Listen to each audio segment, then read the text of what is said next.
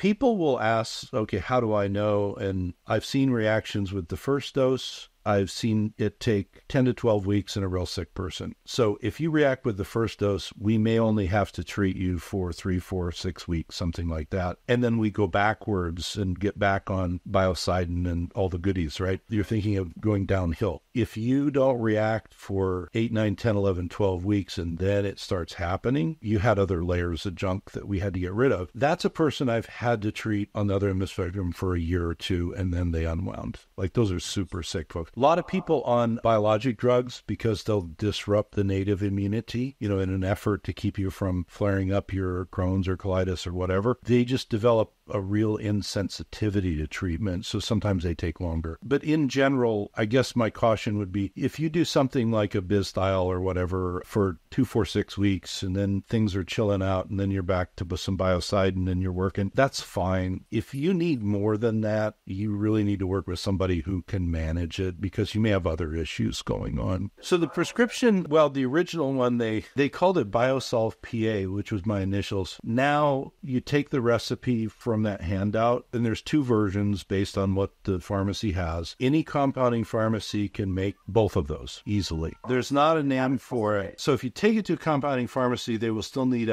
some provider to sign off on it, but the recipe is there. It tells them how much of each thing to put together in the mixer, and some provider will have to order it, but it's plug and play. The 2 versions are there. The pharmacy, will know how to make it, but it's a compounding pharmacy thing. The drug versions, I haven't kept in close touch with my friends in that industry, but I know that they're out there, but they're kind of reserved for hospital use or military use. So those are not things that your average doctor can even order. Not that this is common. Every now and then I find somebody kind of in the Western medical model, a gastroenterologist or somebody, and they're frustrated too. And that's how I've become friends with some of them, is they read about the biofilm thing and then they want to know from me, well, how do you use this without harming the patient and all that? The way I usually look at it with most of the labs is everybody has the right to be mold exposed or have some other thing. But when we get people where their organic acid tests are really unusual, maybe there's a lot of like aspergillus and other fungal things and whatever, and they're sequestering mycotoxins, and,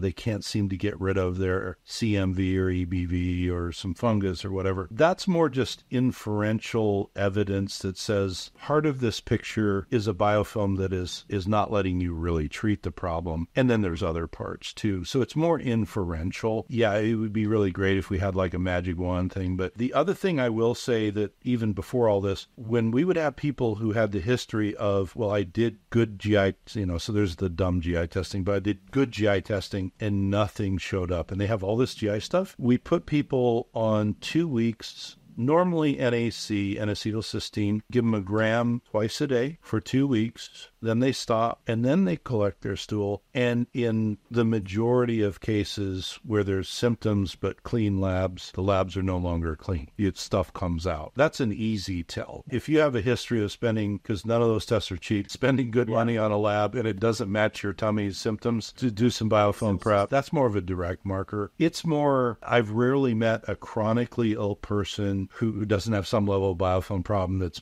a piece of the puzzle to work with. And in cancer survivorship, so congratulations.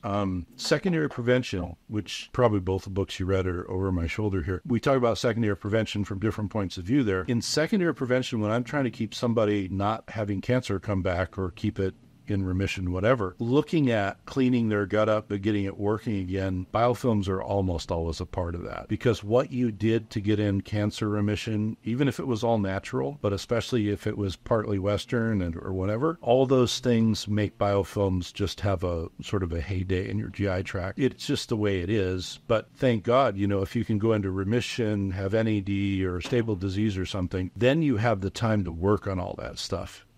Rehab your endocrine system, rehab your gut, work on the biofilms, all that.